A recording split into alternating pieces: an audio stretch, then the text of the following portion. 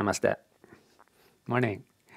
When is the ideal time to practice meditation and energy channeling techniques such as pranayama, mudras, chanting, visualization, or even asana? Is there a specific time during the day or at night where our bodies and the brain are open so we can attain or achieve more potential, gains as we practice this method? Yes, there are specific times to practice these techniques. I've done my share of experimentation and practice, and what I realize is the body is the most open the early hours of the morning, between 4:30 and 6:30 in the morning. I'm an early riser. That's my body clock because I teach really in the morning. So I would wake up normally, before 4:30. Yeah, and that's the time when the body is transitioning from the unconscious to the conscious state. The brain is not fully awake yet. Yeah, so we're transitioning. That's why the Sushumna Nadi is really open. When the right and the left channels are balanced, the middle channel opens up, and that's where we are energetically sensitive. It's the really early hours of the morning. Yeah, and after that, I also realized that the Sushumna Nadi closes after 6:30. So you have like two chances actually, either 4:30, 5:30. Yeah, maybe 6 o'clock there. Yeah, but 6:30 is the maximum because after that, the Sushumna Nadi closes because the Pingala, the right side, becomes predominant. All right. And then we go through this intersection or crossing, once in every 90 minutes through the day, but we don't feel it. Yeah, it's the autonomic function. Yeah, like our bodies and the brain, open up. Yeah, once every 90 minutes, and it stays there for like between 2 and 4 minutes.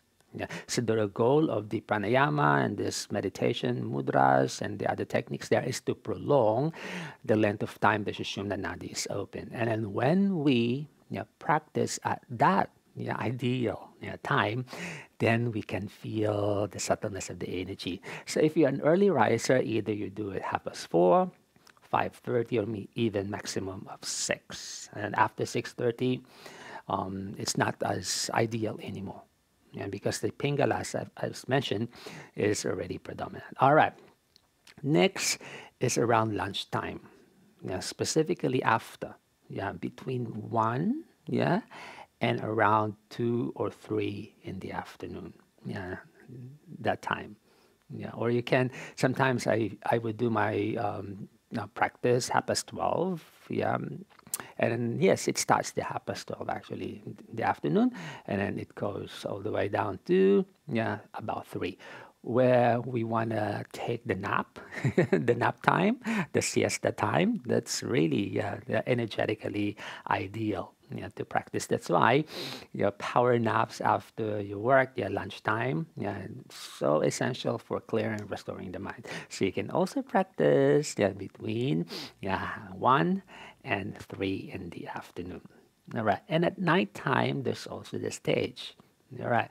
6 to 8. Yeah, but I rarely practice because I teach during those time. But there was a time that I was like experimenting. Yes, between 6 p.m. or sometimes 5:30 to 7:30 or 8 p.m. we are energetically open. And then the next is after 12 midnight. Yeah, I attain most of my sporadic, spontaneous, organic samadhi between 12:30 midnight in the morning to 1 or 2 o'clock in the morning.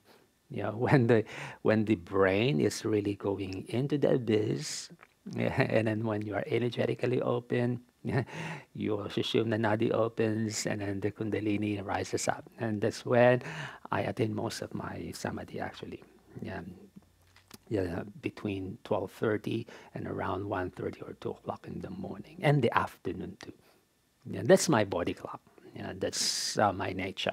So my advice is this: you experiment, depending on your body clock, depending on your tasks, responsibilities, and of course commitments.